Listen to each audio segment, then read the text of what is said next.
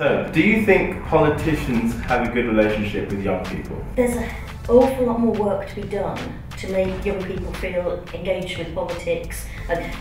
Yeah, there's this myth that young people are completely apathetic about politics. Why should young people vote?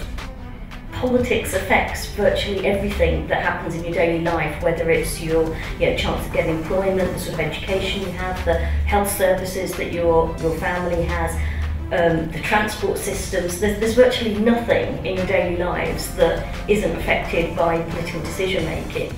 Following on from that, Lorna has a question.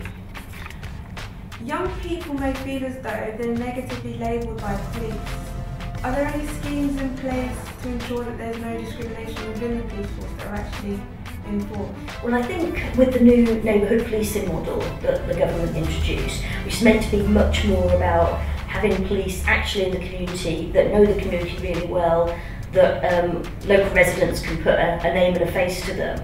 I think that's one way of trying to break that down. I mean, certainly the police in my area. What is there to get excited about in politics? That's a tricky question, because those of us who are political obsessives tend to get excited about the most obscure and to other people sort of incredibly dull things. But I mean, if you look at some of the things that are on the political agenda at the moment, I mean, there's a general election coming up, and obviously whoever wins that general election, the outcome of it could make a fundamental difference to people's lives. With terms like NEETs, politicians seem to be segregating young people and using this as a way of winning votes from older voters. Do you agree or disagree with this statement? I'd actually disagree with that, because I think it perhaps may be one of those terms that has, as time has gone on, become a pejorative term, that something is, it's something that's used as a way of criticising and labelling them. Okay. Give us some positive news about young people.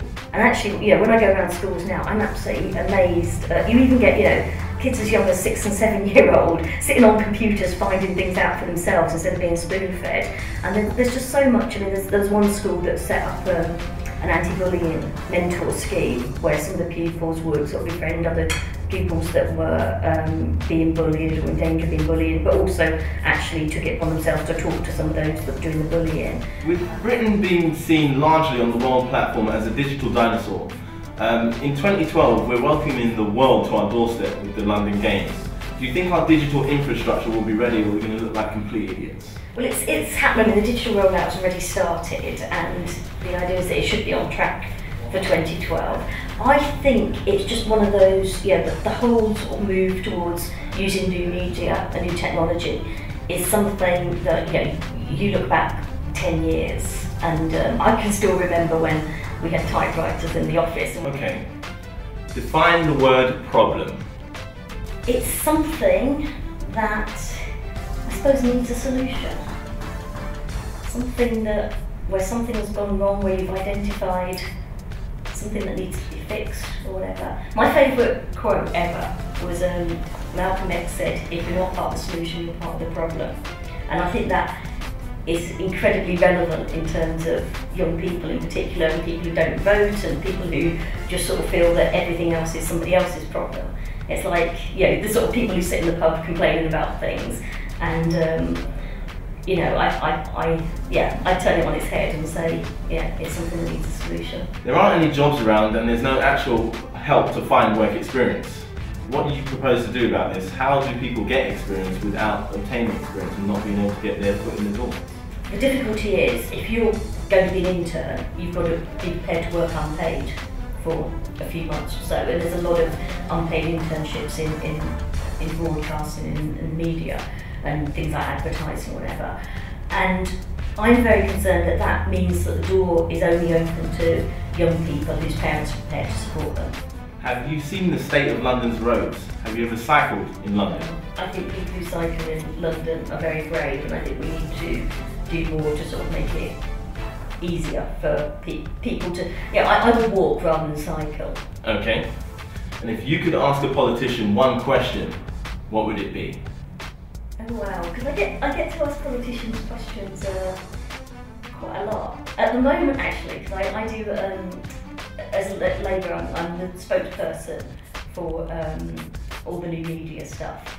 And I'm trying to get Gordon Brown to do an interview on Twitter. So I was at a meeting with him yesterday, and we were talking about very serious issues, or women's issues for the next manifesto, and everyone was talking about, you know, care for the elderly and equal pay for women and childcare vouchers and things. And I thought in that context I probably shouldn't be saying, oh, can you do an interview on Twitter? But next time, you know, it just seems slightly trivial. But I just think, you know, that sort of politicians finding new ways to engage with people and actually making themselves accessible is really important. Have you got any final thoughts? I mean, it's difficult. It's difficult. It's far more difficult actually being in government than it is being in opposition. Because when you're in opposition, you just have to complain about things and campaign against things.